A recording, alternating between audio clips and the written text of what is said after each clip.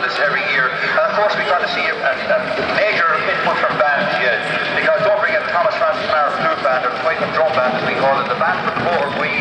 They're having their 115th year. They're formed in 1895, and I'm not mistaken, Sonny Cummins and Mayor Daly in Chicago are two former presidents of this particular band.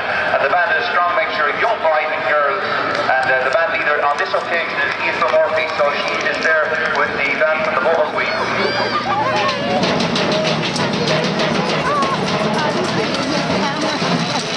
Now coming up the key, if you look to the sky, you'll see the Air Sea Rescue helicopter coming into view, and they do this for us every year, and they add tremendously to the city and to the safety of anybody at sea.